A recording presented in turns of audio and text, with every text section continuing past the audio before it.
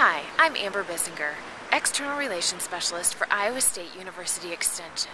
Today I'm in Burlington, one of many Iowa communities devastated by the 2008 floods.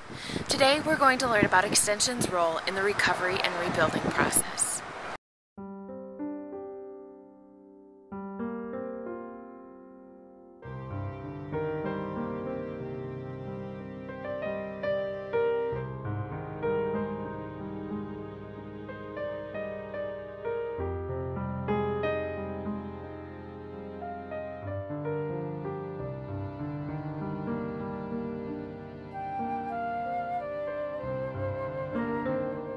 Well, I work through a grant that I am the case advocate for residents of Des Moines County that were impacted by the flood. My role is to be their voice, to be the person that, if grants come up that could help them with anything, that they didn't get money from FEMA or SBA or insurance. A lot of our clients did not have flood insurance because they weren't in a floodplain. So after the cost of the repairs of the homes, and most of these clients lost everything, we are there to make sure that nobody falls through the cracks.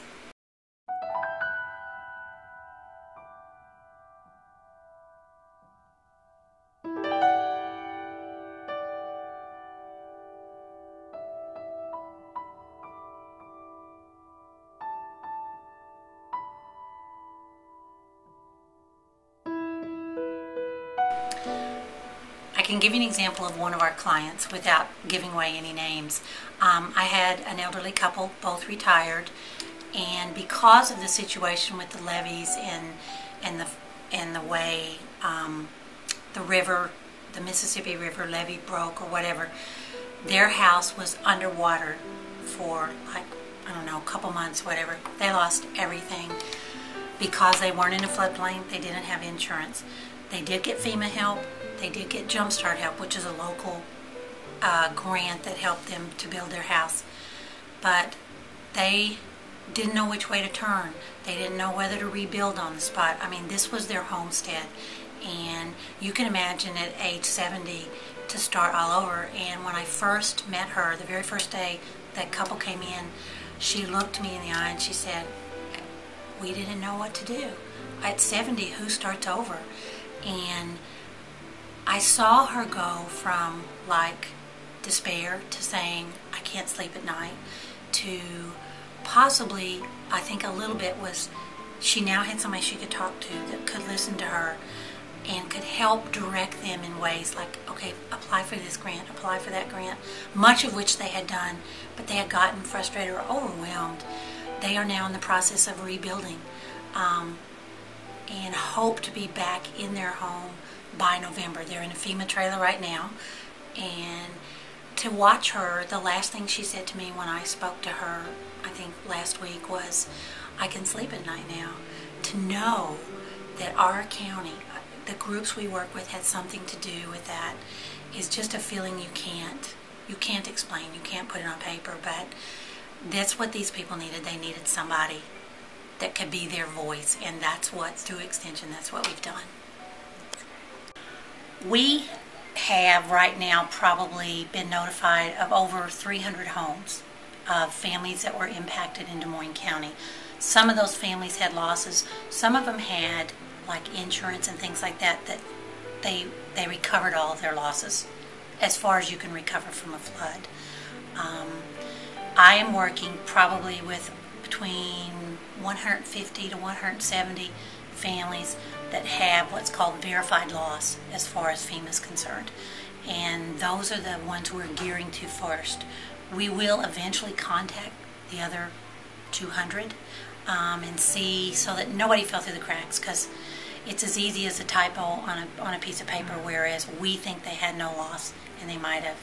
But FEMA has it registered right at a little over 300, something like that.